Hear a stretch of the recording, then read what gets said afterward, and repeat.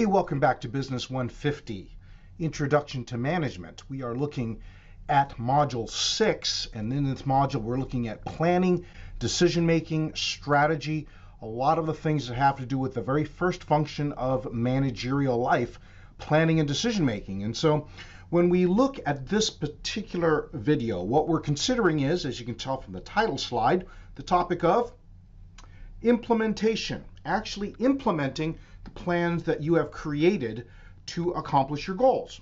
And so we hope that at the end of this video, you'll be able to discuss in some ways how plans are implemented in the real world, and perhaps what are the things that are really crucial in being able to build a track record of executing and delivering on the plans and goals that are your responsibility. So when we talk about creating the plan, remember we've talked about setting up goals and the importance of that. And so we then go about, as managers, creating the actual plan to get those goals accomplished.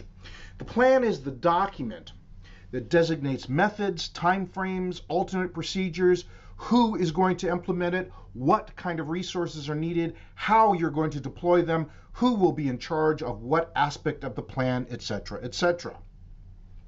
And the process of creating a plan can be broken down into basically 4 steps. Determining what are the alternatives. What are the alternative ways of accomplishing this goal? What are the possible options you have in front of you to deliver on the goals that you are responsible for? And then evaluating the reasonableness, how plausible, how accomplishable, what are the odds of each set of alternatives. And then, only then, once you have really weighed out what are the possible choices, you select the alternative that appears to you, based on your experience, wisdom, and insight, into not only the situation, but the people who will be implementing the plan, selecting the wisest and most appropriate alternative to accomplish the goal. Once you have done that, it is then a question of specifying the steps. What will happen first? What will happen next? What steps may be on, for instance, the critical path? What is the critical path? It means that if step 3 is absolutely crucial, and it's crucial because step 4 cannot happen until step 3 is finished. Those are the kinds of things you need to consider, all these very specific particulars, when you are trying to carve out and establish and create the various steps in the plan that you have chosen. From here, we get to the all-important step of execution or implementation. And this is where we go, of course, from thinking to doing. So very easy to write on a slide, so very difficult and tricky in real life, because it requires the coordination of people and their schedules, resources, both resources available to you inside the organization, as well as perhaps resources which rely upon people or organizations outside of your company, and all these kinds of activities together. And this is, quite frankly, where many plans come undone, because the planner, the executor, has not anticipated all of the possible challenges and difficulties in coordinating people, schedules, resources, and activities.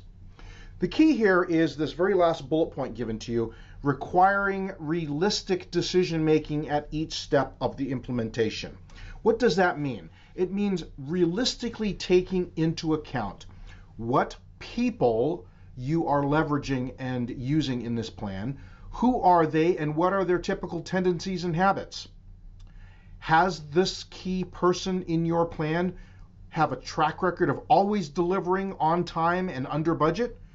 Or is the delivery track record, the history, quite frankly, a little more spotty than that? And therefore, what will you do if a particular step doesn't come about the way that you'd hoped it was? Well, there is, of course, the old saying, hope for the best and plan for the worst. In other words, if step 2 doesn't happen the way that you need it to, how will you recover? What are your alternate backup plans, and how will you adjust? These are all things that wise, experienced planners take into account as they are right in the midst of trying to implement and assign tasks to people, deploy resources in appropriate sequence and fashion and time, All these things requiring very realistic appraisals of the people and the resources and the schedule, the history, the track record, who you can trust and rely upon, and perhaps who you have to have a backup plan for. This is really the key that we find in real life of true implementation of plans and schedules. And as a result, one of the things we need to do once we end up with the results of an executed plan is to assess the outcomes. And so as you see here, this feedback loop diagram provides what we hope is the framework for a well-done assessment of the outcomes that resulted from the plan. So the company learns which goals are possible and which, well, quite frankly, might not be, at least not at this time, as well as which steps can be implemented easily and which cannot.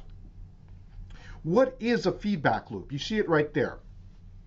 You execute on something, you do something, you finish and complete one step of your plan, and then you measure to see, well, was this accomplished the way that we thought it was? Did we get the results we wanted? Do we get all the results we wanted? We are then called to analyze the measurements and interpret them, and if need be, to provide solutions to correct where we fell short the next time. Then we repeat it, and then we see what happens. And you see what happens, this feedback loop. This feedback loop informs us and helps us to maintain our forward movement as a learning organization, because we can make the very true claim, no one learns from simply experience. We learn from reflecting on our experience, learning what worked, taking away what we know will be successful the next time, as well as what has not been so successful and what we need to change the next time. Anyone who has ever stubbed their toe on the same couch twice knows we don't necessarily learn from experience, we learn from reflecting and learning from our experience. This then is the basic steps of how implementation of plans happens in the real world. Plans are useless unless they are successfully implemented. These perhaps give you at least the basic framework for actual implementation. We hope this has been helpful for you. We'll see you in the next lecture.